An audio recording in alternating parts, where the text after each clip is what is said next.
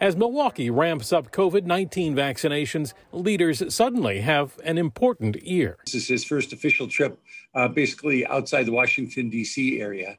And we're very proud that he's chosen Milwaukee and he's chosen Wisconsin for his first trip on Air Force One. Mayor Tom Barrett says he has a singular focus for the president's visit. I want to hear about vaccines. That's what's number one on our mind. The mayor says he met over the weekend with the state about boosting their vaccine supply, but says they, in part, are blaming the federal government for limits to their supply. And with the president's visit to our community, I would be remiss if we did not share that our greatest need is for more vaccines. We can't continue to add more people to the list, tell people to get vaccinated when we don't have enough doses. And so I want to hear more about that. Milwaukee County Executive David Crowley says more vaccines will help reach traditionally underserved communities. We know that one of the issues in our way is supply. So an increase in the number of vaccines allocated not only to Wisconsin, but Milwaukee County as well will go a long way to increasing equitable distribution. And they hope having the president's ear will help boost that supply.